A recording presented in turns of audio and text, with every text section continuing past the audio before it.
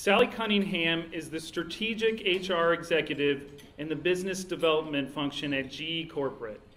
In her time at GE, she has led a $21 billion sale of GE's healthcare biopharma business. She's created a GE Healthcare M&A role in 2013, and she's helped thousands of employees become more engaged and resilient in times of change.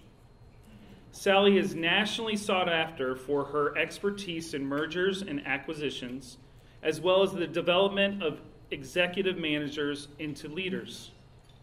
She's a graduate of Culver-Stockton College in 1995 with a bachelor's in English.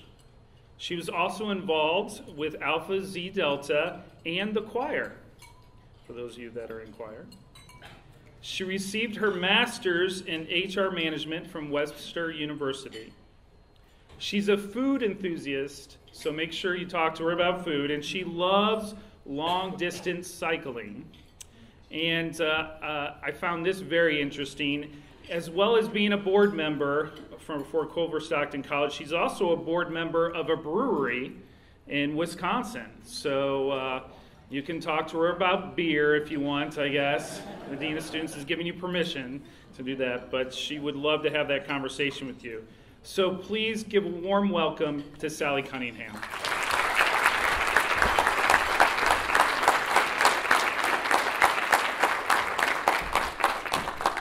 Thank you so much for having me. It's really a thrill to be here today. So, most of you in this room today were between 6 and 10 years old in 2008 when the financial crisis had hit hard here in the U.S.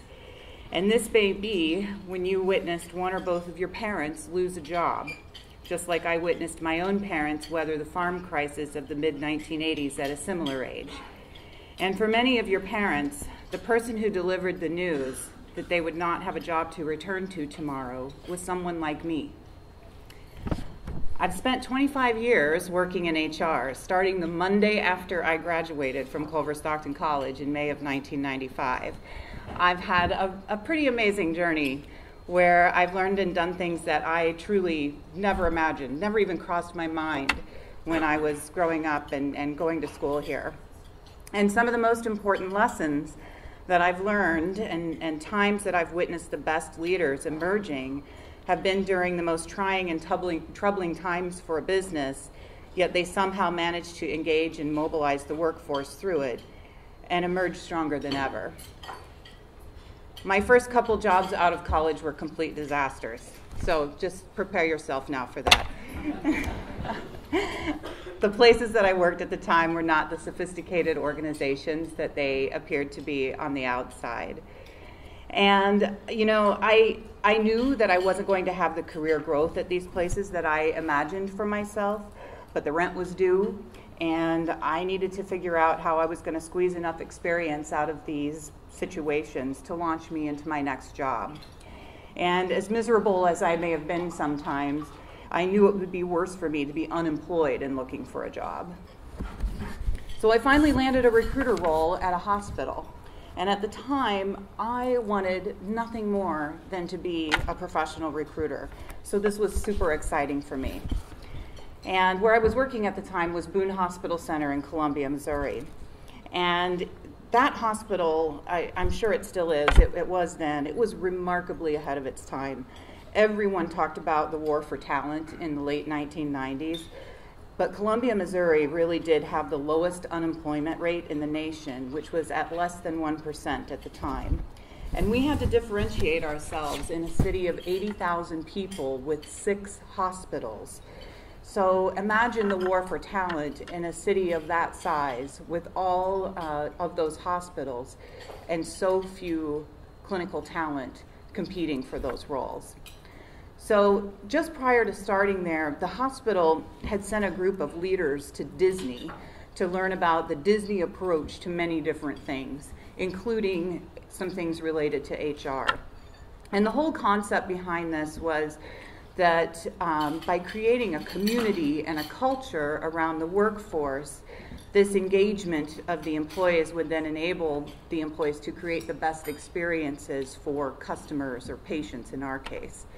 And this meant putting employees first, including all the people from the front lines in identifying and implementing quality improvements, communicating right up front what basic expectations were going to be for employees and the core competencies that were going to be required for jobs. The idea of creating an employer brand was really innovative at the time, and the CEO that we had was visionary, and he had a team of great senior leaders, and he empowered them to do the right thing and work across their respective functions, giving each of them a voice and a seat at the table. We got to do so many innovative things at this hospital. When I talk about the war for talent, you know, it wasn't just the jobs that we had available at the time, it was the war for talent for jobs that we were going to have in the future. And we knew that demand was going to continue to rise in certain areas, and we had to be creative as an HR function to think about how we were going to reach out in our community and encourage people to choose Boone. And if you're familiar with Boone Hospital, that should sound pretty familiar to you. And so this whole thing about choosing Boone was, you know, it was interesting because, like I said, we had 6 hospitals in the area, or just in the city limits, really. And we would see these patterns where one hospital would offer, you know, $1,000 signing bonus, $1,500, $2,000. And we'd watch nurses kind of make their way. We could see on their job applications, like, oh, they went over to the University of Missouri when they had their $2,000 bonus. Oh, they went to Ellis Fischel when they had their $1,000 bonus. And you'd watch this rotation going around town. And we didn't want to be that employer. We knew that if someone was willing to leave Boone Hospital for $1,000, they didn't want to be there. And so we had to make it a compelling environment and create reasons why people wanted to come to work there. And there was so much that we did to build that culture around treating people with dignity and respect, engaging people at all levels in all jobs, like I said earlier, to make quality improvements and make suggestions. Everybody was a part of the process. So it was such a great thing to witness. And, you know, even though at the time I couldn't articulate it the way I can today, this is when I really first understood the value of an engaged workforce. And that idea that a workforce could truly be transformational for a business. So you can probably tell I loved that job at the hospital. I was recruiting for a lot of really interesting roles, and I was hiring the best people who wanted to be there. And it's easy to work in healthcare. People have tremendous passion for what they do, and they come to work with a sense of purpose and pride. But I also, you know, at the same time, I was learning a lot, but I was outgrowing the role. And as engaged as I was in the mission of the business and the exciting things that we were doing, at one point I had a manager who treated me terribly. And on a personal level, I was disengaging. And as much as I tried to kind of work around this manager, ignore this manager, solve problems with this manager, the bad started to outweigh the good, and I needed to get myself out of the situation. So fortunately, my husband had an opportunity with his job to move to Madison, Wisconsin. And so for, you know, the last almost 20 years now, we've lived in Madison, and we've absolutely loved being a part of the Madison community. And we had wanted to move. We didn't know where we wanted to go, but somebody made us an offer and was willing to pay for our relocation, so off we went. And it gave me a way to gracefully exit from the hospital, which I really wanted to be able to do. And with relative ease, I found another recruiter role in Madison, and this time it was with a Fortune 500 telecommunications company.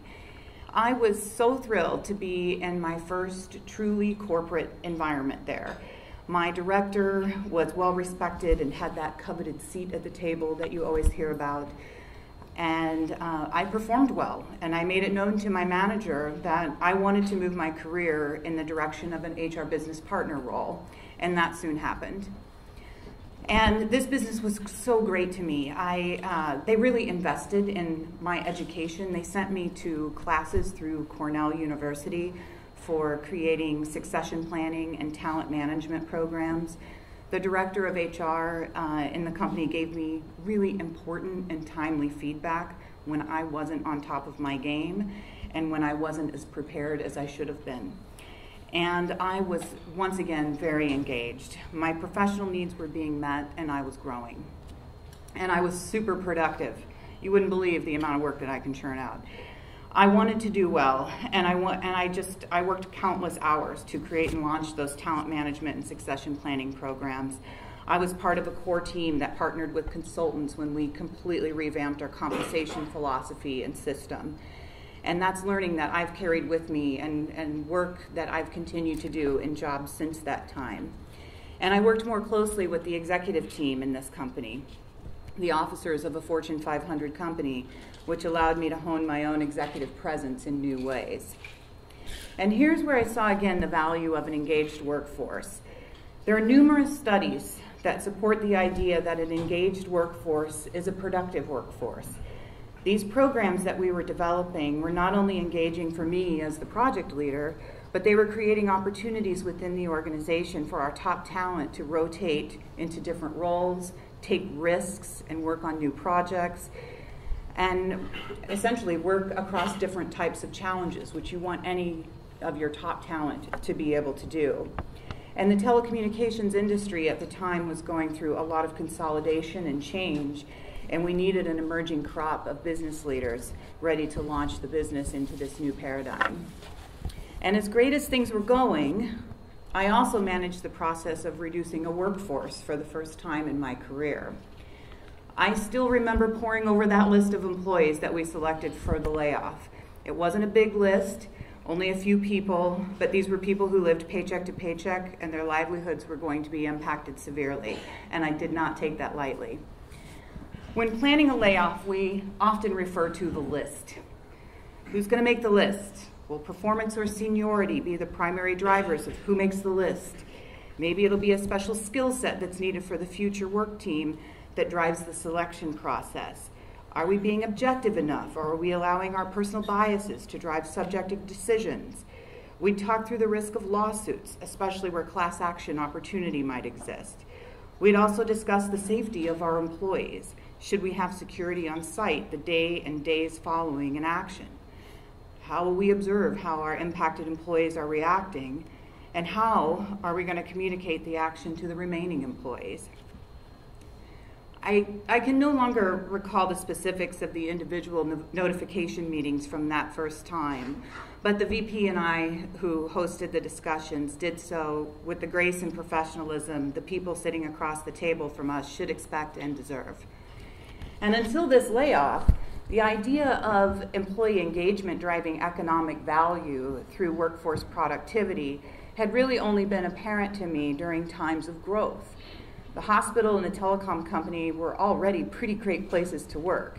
They were refining their visions, they were developing emerging talent. The real leaders emerge when they can drive engagement during the toughest of times.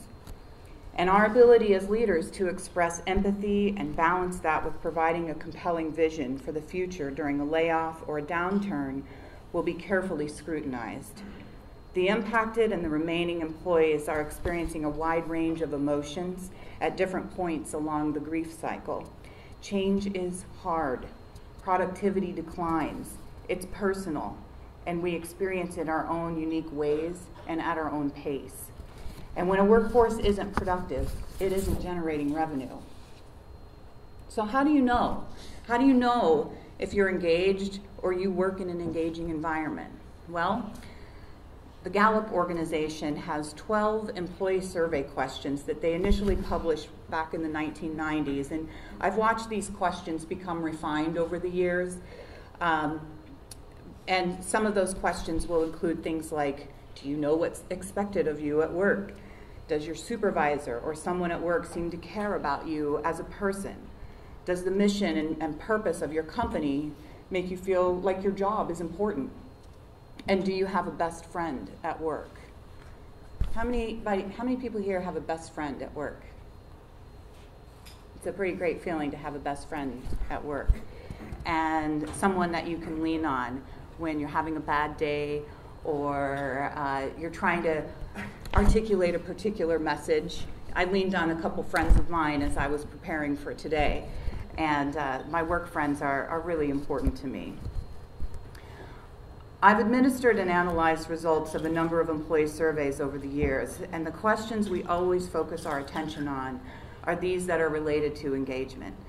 When these scores are low, there's a correlation to high turnover, low productivity, and budgets and project deadlines are just simply not taken seriously.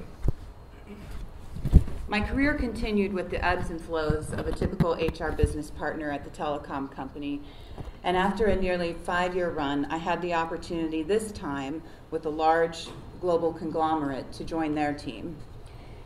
And that decision to leave was hard.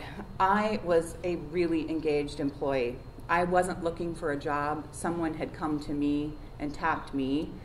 I had wonderful friends in this business. In fact, 2 of my dearest friends, the 2 that I talked to about this presentation today, were part of that business, and we still get together all the time, and we've remained close professional colleagues and close personal friends over those years.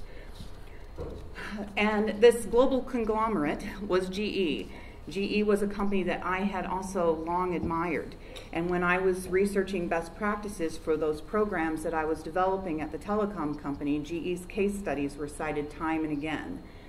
So the time came that I had to decide if I was going to advance my career in this new global environment or if I was going to stay where I felt comfortable. And I have to digress here and tell you just a little side story about my time at Culver-Stockton, because there's something that I did at Culver-Stockton really influenced that decision. And when I was a student here, this was before experiential learning as it exists today, and at the time we had something called American Freedom Studies.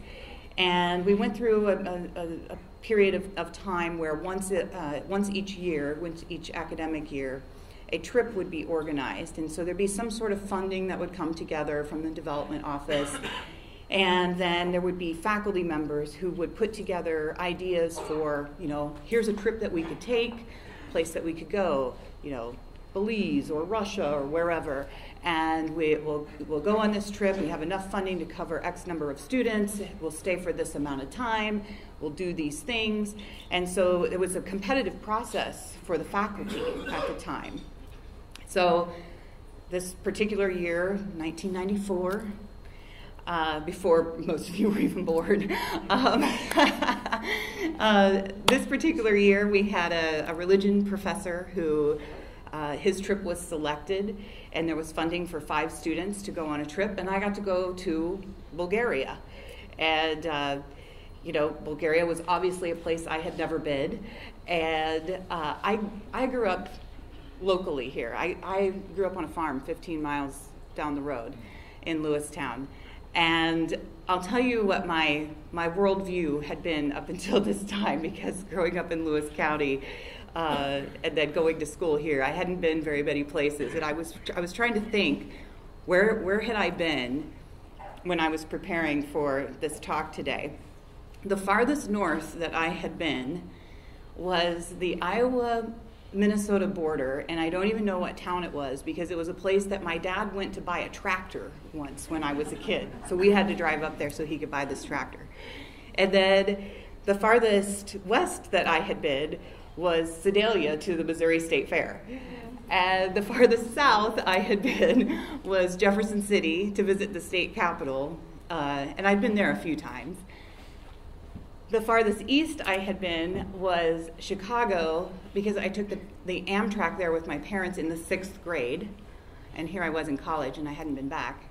And then, of course, I've been to St. Louis many times and been to museums and the theater and all the things that we do in St. Louis. So I had a lot of exposure in St. Louis, and baseball games and Six Flags and all of those fun things. And to be fair, we did have, I grew up on this farm and my parents didn't really travel, so we didn't go a lot of places, but I did get to Florida twice.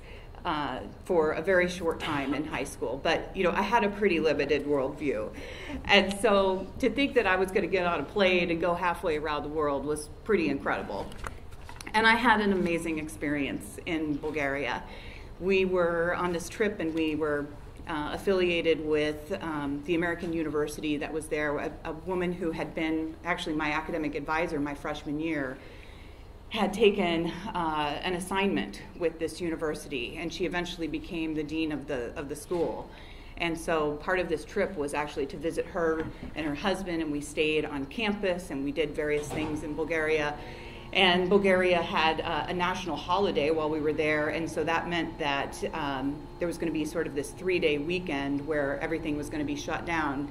So we had to go to Greece, you know, in order to have something to do for those 3 days, because everything was closed in Bulgaria.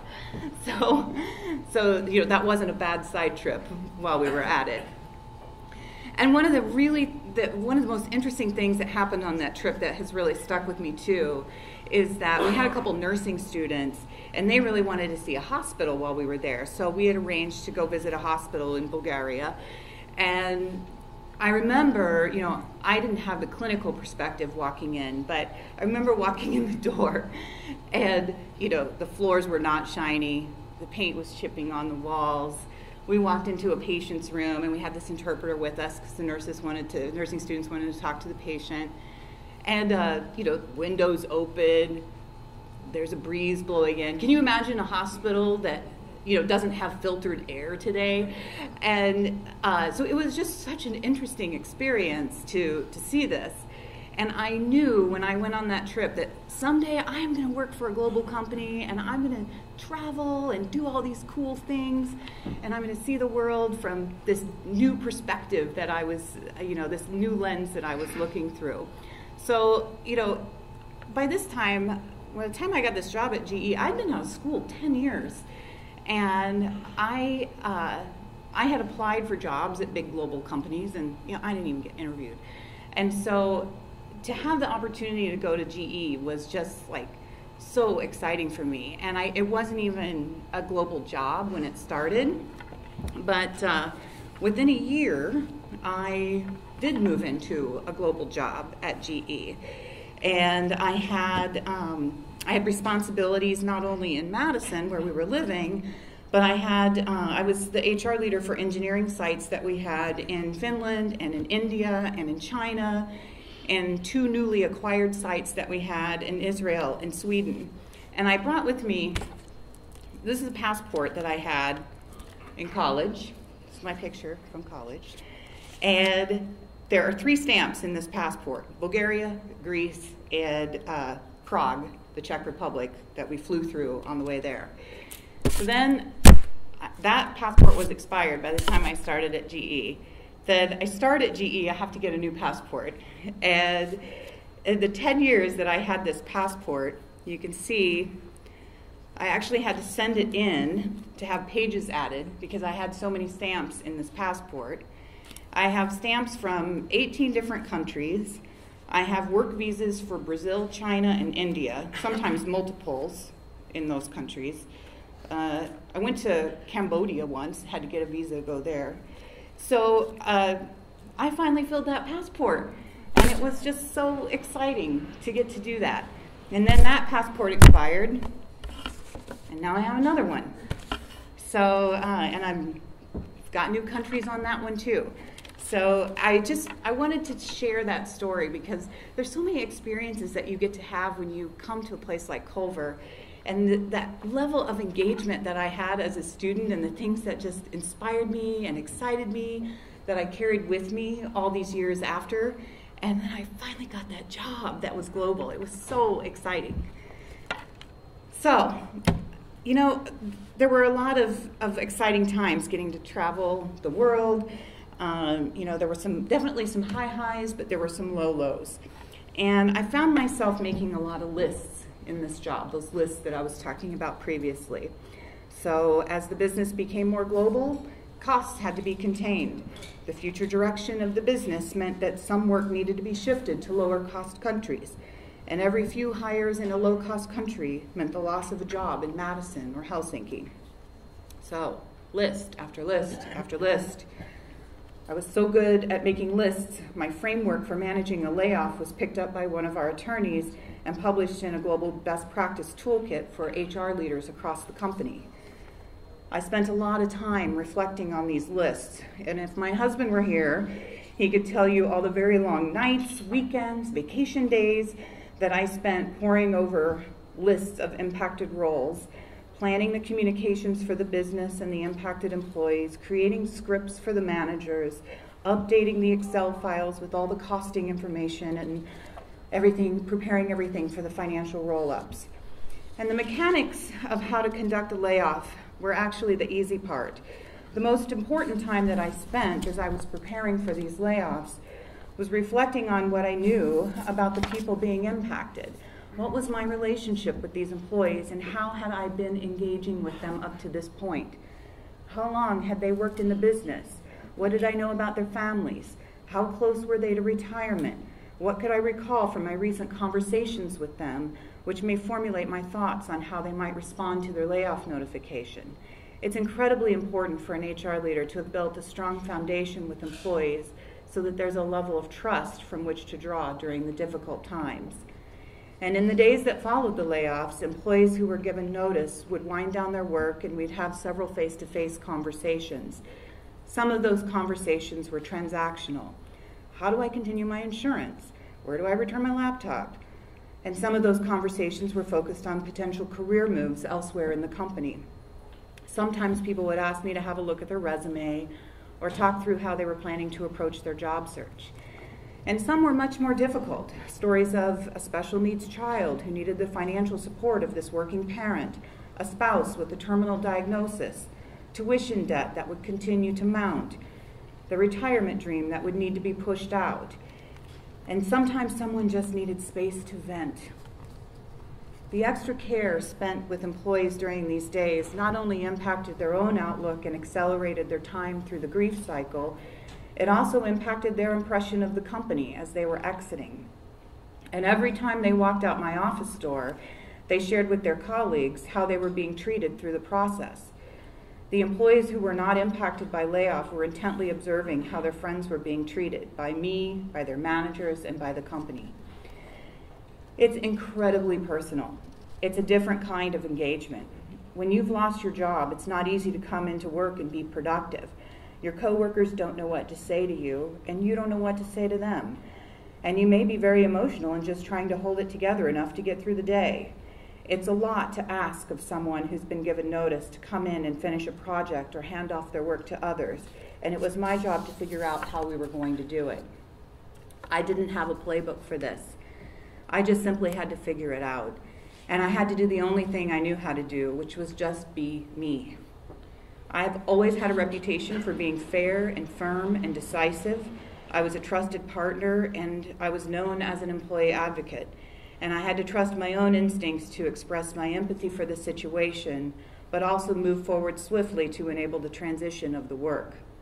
I also collaborated closely with the leadership team in the business during these times. We spent hours in conference rooms preparing for the layoffs, how they would be communicated, what vision we'd provide to the remaining employees about the future. Sometimes the outlook simply wasn't great. And that time that we spent as a leadership team preparing for the tough questions and formulating the messaging for how we're going to operate in the future allowed us to express the public messaging concisely, confidently, and credibly. In parallel with my HR business partner role in this global business, I was working on transactions with our mergers and acquisitions team.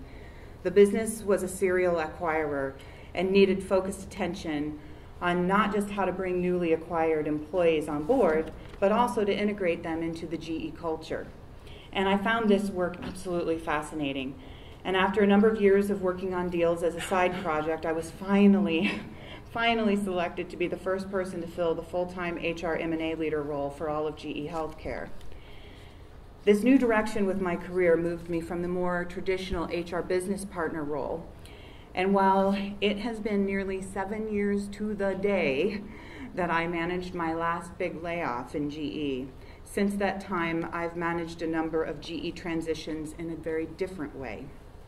Working in mergers and acquisitions just sounds so exciting because it makes us think of acquiring something new, a shiny object with a lot of hope and future growth of the business. But the reality is that the business that's being acquired by the buyer is also being divested by the seller, and that's not always a great story. I've run the HR work streams for at least 100 transactions, with just as many businesses we've sold over the years as businesses we've bought. And the one common thread with these transactions, both on the buy side and the sell side, is that their success out the gate completely hinges on the engagement of the workforce.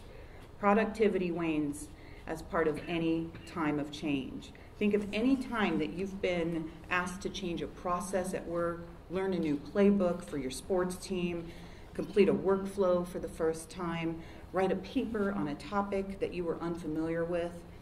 The changes on the surface that can appear to be seemingly simple are often the most difficult to overcome and create tremendous disruption.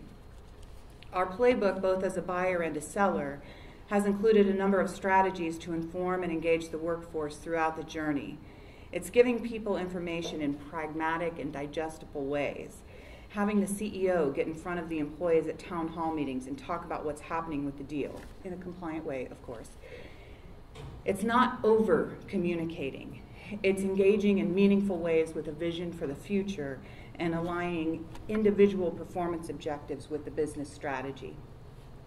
In the M&A space, a lot of people think that granting retention bonuses is the best way to lock people into their roles during the integration.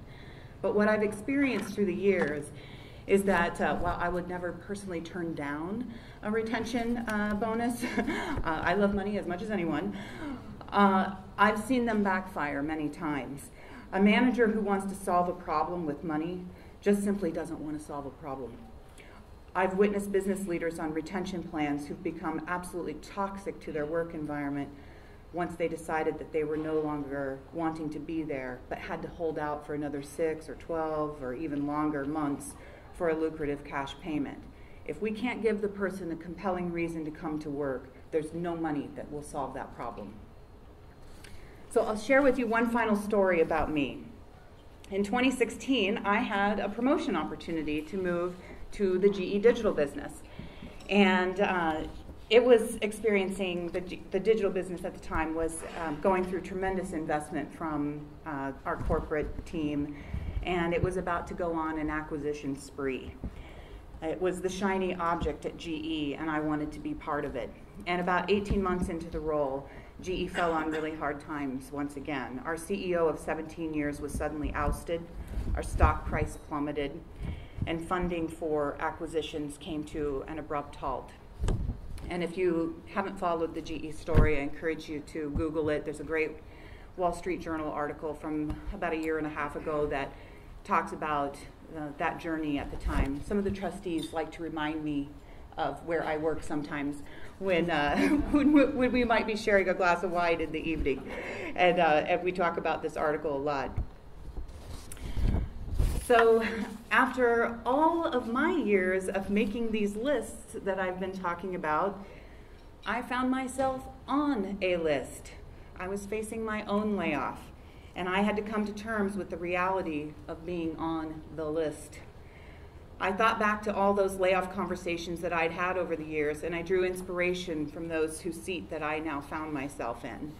And at the time I was losing my job, I was also dealing with the recent losses of both of my parents. So my father had died, and then 11 months later my mother died, and then 10 months after that I lost my job, and then 6 months after that my 21-year-old cat died. Just like everything was going wrong at once.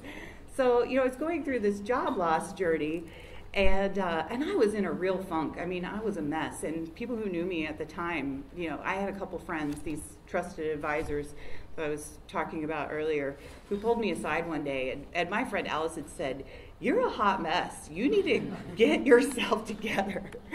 And so I decided that this layoff was going to be a time for me to embrace me. And so, of course, getting laid off, one of the first things I do is spend money, and I hire a nutrition coach, and I got my act together physically and mentally. And then, I decide, well, I kind of like having this time off. I feel really good. I've got all these lists, at home now. I'm going to clean all these closets. I'm going to do all these great things. And what I ended up doing was working out twice a day, going to yoga, going out for coffee with a friend, going with friends to Nashville and Florida and different places. And I was having this really great time and not cleaning out those closets and doing those things that I should have been doing. And about 60 days in, I got a call from GE. And they asked me to return. And my first answer to them was no. I'm having a great time. I'm on sabbatical, right? I'm working out twice a day. I'm traveling. I'm using all those airline miles that I had hoarded all those years. And the woman on the other end of the phone, she persisted. She said, come back. It's just a 6-month project. You'll start your severance over when it's finished. We'll give it to you again. You can go on that sabbatical later. They needed me to come back and help them sell some of the remaining parts of the business, some of which I had only recently helped to acquire, and all of which were crown jewels of the company and needed to be handled with care. And this was, again, kind of going back to that very trying time at GE. GE has $100 billion in unfunded pension debt that it needs to pay back for its employees, myself included. And it has been forced to sell some of the best performing parts of the business in order to pay back that debt. And that has meant that the best revenue generating parts of our company have been for sale.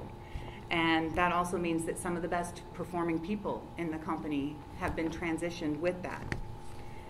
So, you know, the woman who hired me back said this is going to be a 6-month thing. It's been 2 years now. 2 years since I returned to GE. This last year, I've been more engaged than ever, and my latest project has been leading the HR work streams for a business that we're selling, 6,700 people in 41 countries, a price tag of $21.6 billion. We're probably going to close in this quarter, finally. And the leadership team from that business has invited me to come across with the deal and help them run the integration with the buyer post-close. And I just have to tell you that this morning I had a conversation with my manager and I officially accepted the job. So you're the first to know.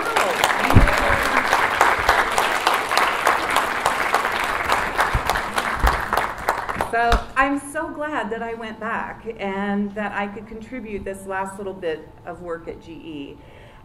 It helped me find the closure that I felt I was missing when I had to leave during my layoff 2 years ago. And I like to think that the work that I contributed to a good transition for the employees whose businesses were sold, you know, as I contributed to the salary and benefits protections that the buyers granted them as they moved across. And most of them are working for buyers who are recognizing the value of those businesses and they're investing in their growth. So I think a lot of those people are in a better place today than they would have been had they stayed in GE. So this is me. This has been my career path. And as I was preparing to talk to you today, I reflected on the events and the people who influenced my career the most. And the one thing that threaded my experience across the different industries and jobs was this idea that employee engagement was the catalyst for a productive workforce and ultimately a successful and profitable business. And while that idea of engagement can sound a little abstract or lofty, in practice it's actually quite simple and straightforward. And you don't need to be in management to be engaging with your work team. The best leaders have demonstrated their ability to engage long before being in positions of authority. So as you return to your leadership roles with your campus teams and clubs and organizations, I encourage you to leverage some of the ideas that came from the Gallup engagement drivers that I spoke about earlier and call your teams to action. Have you set actionable and achievable goals? And are those goals aligned with the mission or the charter of your team?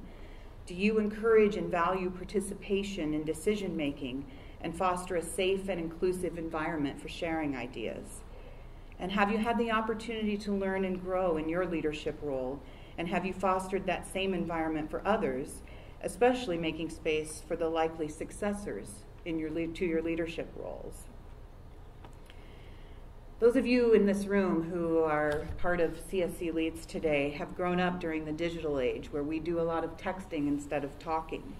The future workforce is going to become more fragmented, complex, diverse, and our ability to express empathy and engage others at a personal level will define our success. Thank you for having me today. I feel so special.